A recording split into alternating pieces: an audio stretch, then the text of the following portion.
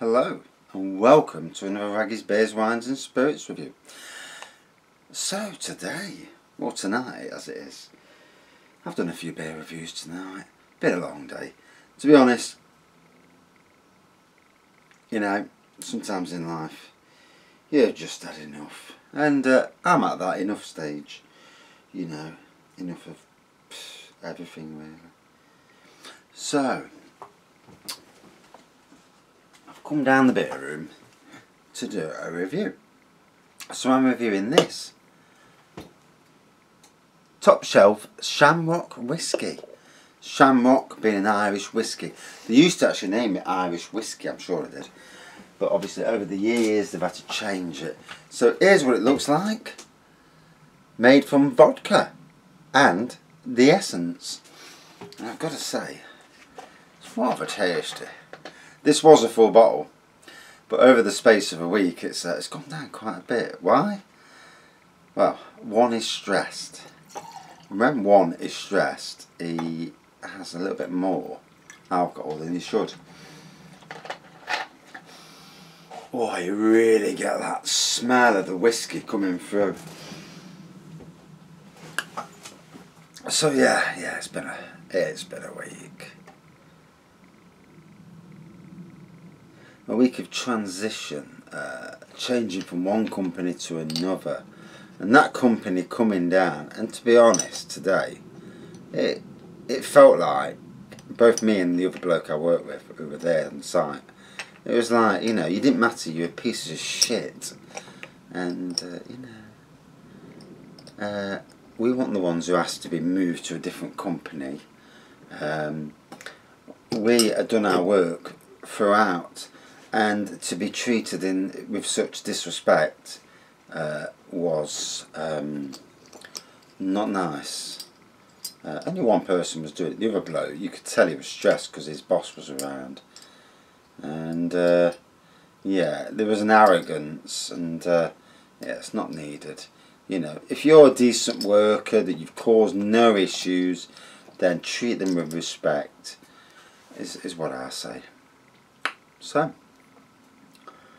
interesting week ahead in so many flipping ways. 4 minutes? Shit. I went down quick. So, as you can see, not a bad little glass, shall we say.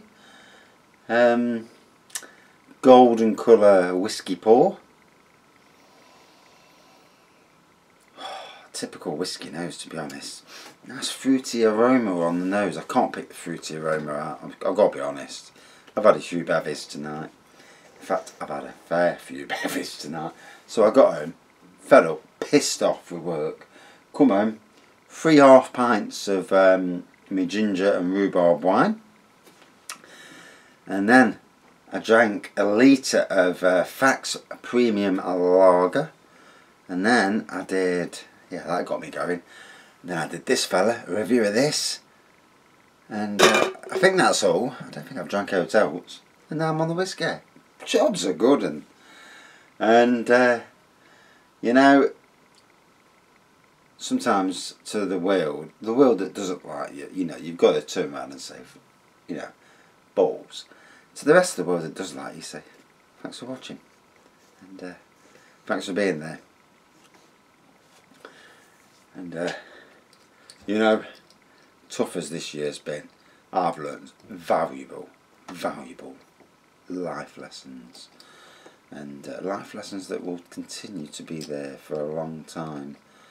And I mean, let's be fair, over the last year I've worked incredibly bloody hard, and yet to know, not to my face, to know little thanks for it.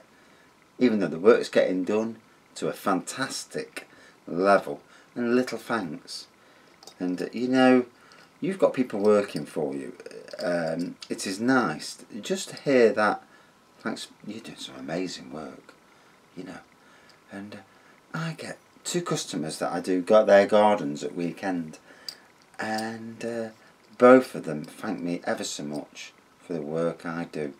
And I'm running out of time. So,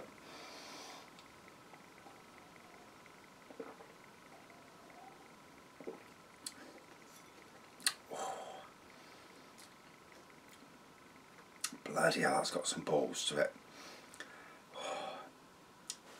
Really catches your breath.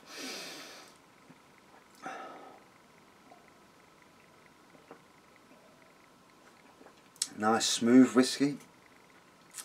Blooming heck. So damn strong. And it says, makes a smooth and mellow Irish whiskey flavouring. Oh shit, it's going to go out of charge. With overtones of caramel and vanilla. So what I can say is, before it dies, beautiful whiskey. Don't really get the caramel and vanilla, get the smoothness, lovely smoothness. Out of 5, about 4.3 out of 5. And I've got to say, lovely. And thanks for watching this rather short review. Cheers and see you soon. Bye.